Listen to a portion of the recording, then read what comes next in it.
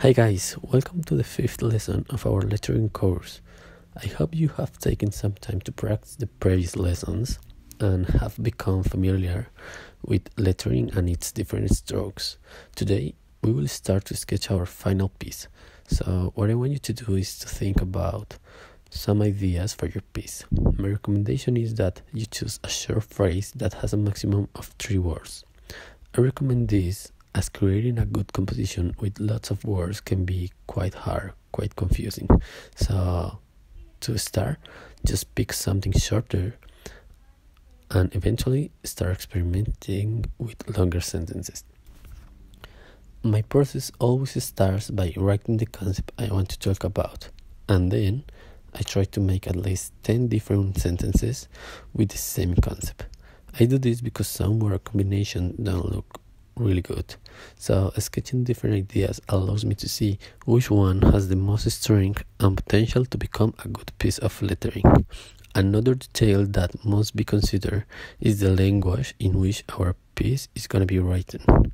English is a great language for lettering, but it doesn't happen with every single language.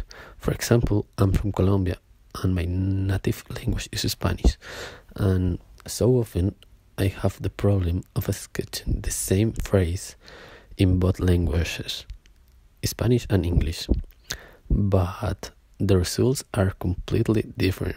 Sometimes it looks really great in Spanish and then it looks terrible in English. And sometimes it's the opposite. So it's something that you should consider. I think that this part of the course is the most fun, since the possibilities are endless and I can make more relaxed strokes without overthinking. Sometimes even interesting ideas come out of accidents, so try many options of sizes, strokes, and so on. Okay, the next thing to do is choose your 3 favorites and think about which one has the most potential for your final piece. If it's necessary, sketch them again until you are convinced and happy with one of the options. Prepare everything because in the next video we are going to do our final piece. Okay guys, see you in the next video. Bye.